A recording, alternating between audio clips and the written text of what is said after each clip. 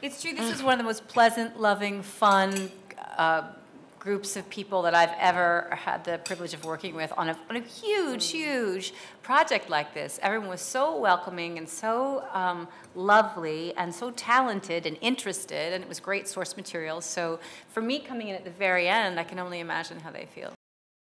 The idea of dystopia is about whether or not one individual has the ability to change the world and who you are morally and do you have free will.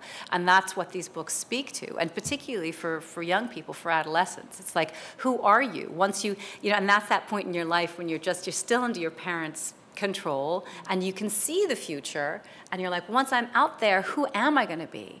And so this series of books and movies is really about that. It's about a young woman who moves from adolescence into adulthood and changes the world, which I think is every kid's hope, you know, and fantasy.